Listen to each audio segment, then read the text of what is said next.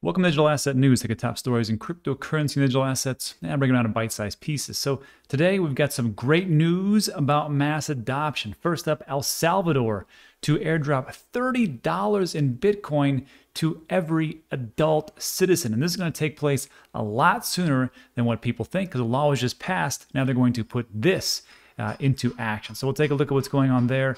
On top of a little snippet of how Bitcoin investor Peter Thiel turned a retirement account into a $5 billion tax-free piggy bank, and now you can do the exact same thing.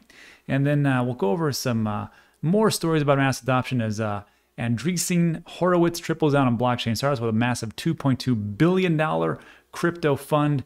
And that looks pretty good, especially since this is one of the largest that they have ever done. And it looks like institutions really want to get into the cryptocurrency and digital asset game. So we'll take a look at that. And then finally, I just want to talk about what was said yesterday over on Alex Mascioli's show as far as Voyager and how Steve Ehrlich, the CEO, came out and gave us some pretty great information about what's going to go on with the token swap, what is going to happen with Voyager, and of course that is Landon Castle, and what is going on with NASCAR and their marketing campaign. So take a look at all those things, but first let's take a look at the market. And just so you know, we're down a little bit. That's a bummer. What are you going to do?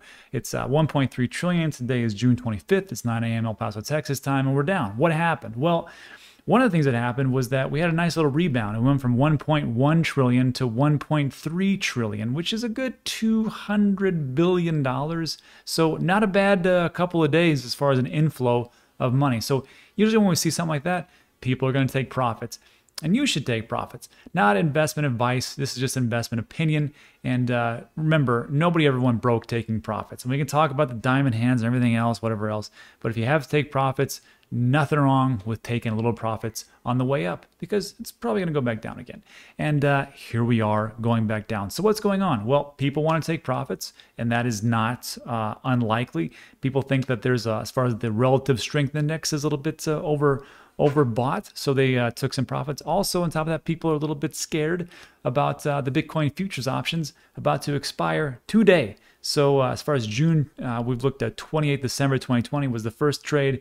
Last trade is today, settlement 28 June. So what does that mean? It means a little volatility. I do not care about volatility because I'm just here for the long haul. I'll be in here for a long time. I've been in since 2017, and I'll be in until 2047. If I'm still, I don't know if I'll still be around live, but I'll be here for the long haul. And that's why I like to talk about what's going on as far as mass adoption and the long-term effect of crypto and digital assets. So let's just jump in and see what we got. Actually, first of all, everything's down. Dogecoin's up 3%. Amazing. That's pretty much it. All right, let's go to the big story. That's what we're here for anyhow. So El Salvador to airdrop $30 in Bitcoin to every adult citizen. I think this is a pretty big thing. And my wife looked at it and she's like, well, it's $30, you know, who cares about that? Well, if you extrapolate that $30 to every citizen that is in El Salvador, that's big news. And the next question really is, well, how much does everybody in El Salvador even make? Is that even, you know, like something they can do? Look, I'm in America and I do pretty well. And if someone's gonna give me $30 in Bitcoin, I'm taking that $30. But in El Salvador, just so you know, the average person in El Salvador makes around $1,700 per month. Not too bad. Salaries range from $430 per month, which is the lowest average, to $7,600 per month, which is the highest average. So that's a pretty big variance. Let me jump on back here. So what is going on? Well, the president of El Salvador has announced the government will airdrop $30 worth of Bitcoin to every adult citizen of the country. And that is what is going on. Let me blow this up so you can see it. So El Salvador's government will need to purchase the required Bitcoin it intends to distribute, adding more than 100 million in buying pressure on markets. And that's another big thing. So if you're going to actually, put this out to all your citizens and you're going to airdrop it, you got to get it from somewhere, which means you got to buy a lot of Bitcoin. So Willy Woo tweeted out that Bitcoin's global user base will grow by 2.5% for this one country. So think of it this way. Nobody wants to be the first, but nobody wants to be the last. And if you got El Salvador coming in and going, we're going to make this legal tender, Sounds pretty good. Now you have other countries like Paraguay, other different countries in Central America looking at it. And I've even heard rumors about Canada getting on this whole kick as far as Bitcoin. So one country at a time, and we'll just grow that 2.5%, 5%, 10%, 20%, and off we go. Others place the Salvadorian adult population as high as 6.5 million, which is the total population. That means that 195 million worth of Bitcoin will be airdropped across the entire country. And then to finish this up, just so you know that it's not going to happen tomorrow, but it's going to happen pretty fast. President Bukele, I think I nailed that, also stated that the country's much celebrated Bitcoin law, recognized Bitcoin as legal currency nationwide, will come into effect on September 7th. So look, we're almost in July. So you got July and August, and then September 7th is going to happen. That's pretty darn good for a government to make this many changes and actually get it actually done. I thought it was going to take like 6 months, a year, 18 months, but here we are. So that is big news, I think, for mass adoption. And I just think this is just one of the few countries that is first in line. I think we're going to see a lot more coming down the pipe. But again, it really all depends. And the big thing is that in some countries, it's like, we're going to use this legal tender. In other countries, America, Europe, Canada, they're like, we're going to see this as just how it is, which is property. So we'll see how that all works out. Let me know what you think in the comments section. Let's move on to our next piece. So this one, tech mogul Peter Thiel turned a retirement account into $5 billion. What the heck's going on? Because first of all, we're talking about a Roth IRA, and the max you can do is between $6,000 and $7,000, depending. So how did he do this, first of all? And what does this mean for you? Well, it's going to make sense in a little bit. So over the last 20 years, Thiel has quietly turned his Roth IRA, the same thing that I have, a humdrum retirement vehicle intended to spur Americans to save for their golden years, into a gargantuan tax-exempt piggy bank. Thiel took a retirement account worth less than $2,000 in 1999 and spun it into a $5 billion windfall. So as long as Thiel wants to withdraw his money until April 27, when he is 6 months shy of his 60th birthday, he will never have to pay a penny of tax on those billions. So look, I'm not here for the short-term things. I'm here for the long run. And if you've been around for a long time, you know that some of the best investment strategies and the people who made the most amount of money in crypto did a very simple thing. They bought and hold. And then the problem is, it's not how much you make, it is how much you keep. And when we take a look at Peter Thiel, who is a pretty smart guy as far as investment goes in business, he was part of that PayPal mafia. He has branched out into Bitcoin. He has branched out into Bitcoin mining and a host of other things that he's done along the way. When you see these types of things, that's what smart money does. They look down the road for the long-term effect. So if you're watching this video, chances are you're pretty smart with your cash. You're pretty interested in how you can grow it and do those things. Again, I can't tell you what to do. I can only tell you what I'm doing. And what I'm doing is I'm using a cryptocurrency IRA, and it works out pretty well for me. I think I'm going to be around till I'm 60.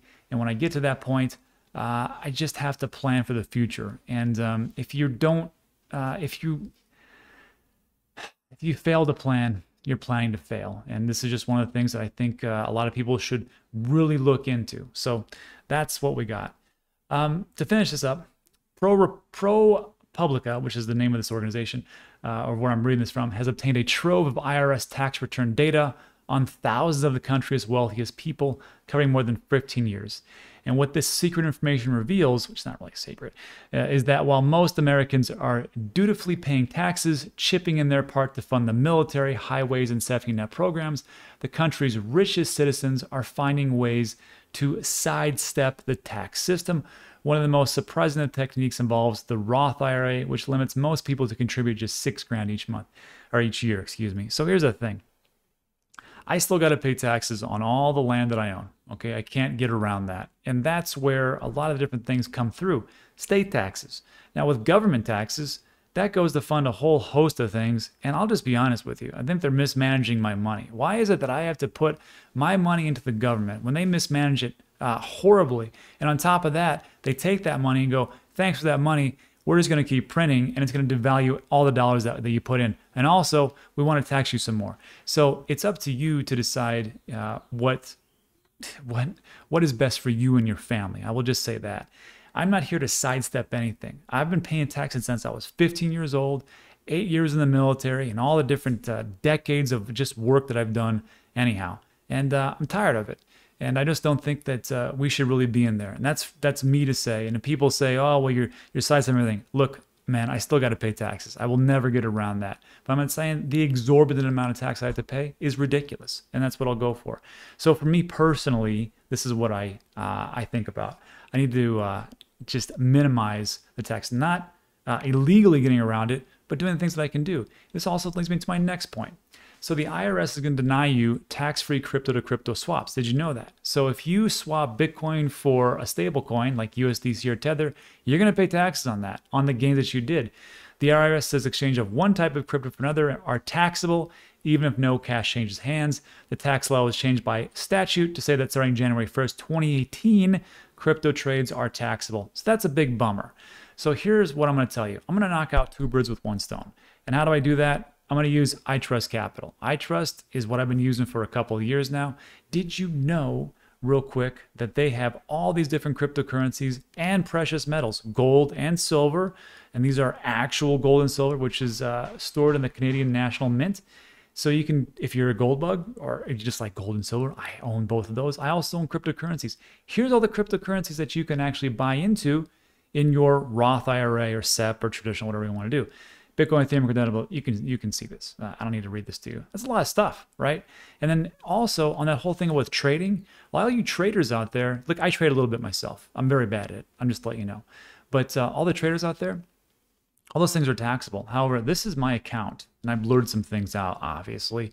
But if you can see it, like I can buy and sell within my Roth IRA account, and I can put that into US dollars. And guess what? I can trade that. I can get out of Bitcoin or Ethereum or all the different cryptos that are available on iTrust. And then what I can do is I can hold on to those dollars. And then once the price bottoms out, I can buy it right back. And I don't pay a dime in taxes.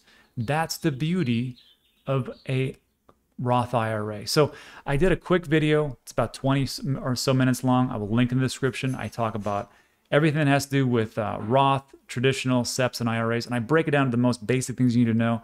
You can check it out. I'll link in the description. And that is really it. So I use iTrust cryptocurrency IRA. There's a link in the description also for give you some discounts. You can check it out. Do your own research. All right. And finally, well, second to last, just, you know, I'll go this really quickly.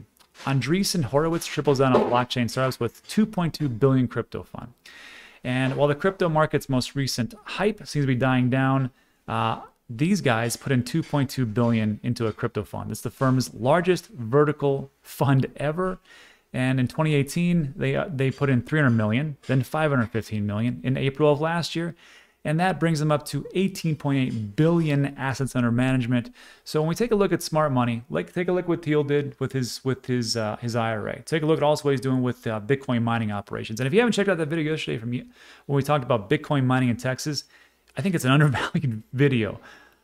I'm not a big sensationalistic guy, right? I don't put in that, you know, crypto is going to explode tomorrow and Bitcoin's going to $10 million, something stupid like that. So it's just, it is what it is. I think it's one of the more important videos I've done about where things are going as far as like China Bitcoin mining going in the United States. And I'll link it also at the end. And then lastly, just so you know that these guys, Andreessen Horowitz, they're pretty smart people. They've already invested into things like NBA Top Shot maker Dapper Labs, which hit $7.5 billion, blockchain infrastructure Dfinity, $9.5 billion valuation, and they love the Series A of Uniswap. So I just like these stories just to see what smart money is doing and investors are doing because they're getting into the space, which is where we are at. And I like to see that. So let me just think in the comments section, and then we'll finish up with just a quick snippet of yesterday's video. It was over on Alex Mascioli's show, and we talked about racing to mass adoption, NASCAR driving. So it was me, Alex, Steve from Voyager, and Landon Castle, who drives the Voyager car on the NASCAR Xfinity series. And I will just say like this, I'm going to link that video also. I think I'll put it at the end. And I know a lot of people have been disappointed with Voyager. When I called Voyager the price, it was 29 cents on January 7th, 2021. You can go watch the video. I did a bunch of price predictions, which we're going to do another one at the end of June, which is coming up pretty fast. And in the beginning, it was great because it went from 29 cents to 60 cents to $1, $2, $3, $4, $5, and it hit all the way to $7. I think $7.11, which is pretty darn good. But then as people were watching these videos, you know, they were watching them in March and then April and then May. And then they said, well, I invested into Voyager when you said to invest in Voyager. I'm like, I said to invest in Voyager at 29 cents. And I thought it was going to $30. And let me just be clear, I still think it's going to $30. The problem is that we need real world utility. And Steve over there at Voyager had to fix a lot of things because they went from 70,000 users to almost 2 million now. And their latest earnings report said they're at 1.6 million users. Imagine trying to drink from that fire hose every day. So they've done it. He said, give me 90 days, did well. He's got the customer support. A lot of different things have been improved. So I'm pretty happy. And that's why I recommend them again. I stopped for a while. And they're going places. The thing is, we need to do that token swap, which is everything that goes over from Ethos and all the different tokens that they have, because they merge with LGO to the new token, which is supposed to happen on June 30th. And I questioned him. The very first question of this video was, Steve, did you do what you say we're going to do? Because you told me June 30th. And in that video, he said, yes, we are on track for a June 30th token swap. So we're going to do the token swap. It's going to take about 30 or 45 days to let everybody get in there. Then they're going to do the Voyager loyalty program, which is going to give actual real-world utility to Voyager and that Voyager token, which is going to be, you're going to be able to get more yield. You can go from up to like 1.5% depending on the amount of Voyager tokens, a debit card, a credit card, the reduction in fees, and a couple of other things that escape me right now. And that's what's going to really give utility to Voyager, on top of the fact that they are expecting to go from 2 million to roughly 10 million by the end of the year. So just imagine that. So I will link that video. You can watch everything that Steve says, everything that Landon talks about as far as the nationwide campaign they're doing with NASCAR. And I think it's a great thing. So I think we're going to see fireworks with everything. And which is amazing to me is he's like, we're going to do that loyalty program kickoff in August. So imagine you have the loyalty program in August for Voyager. You have Bitcoin kind of coming out of a sideways channel, and this Wyckoff chart, which people think is true. I think it could definitely be true. And then we're going to see August do pretty well for as far as like Cardano, because the smart contracts come out. EIP 1559 for Ethereum.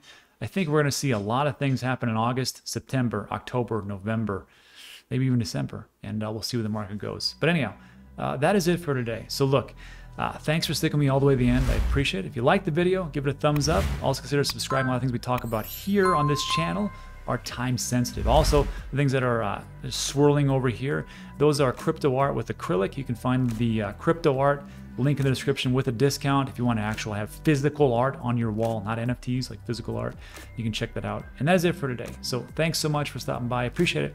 And I'll see you in the next one.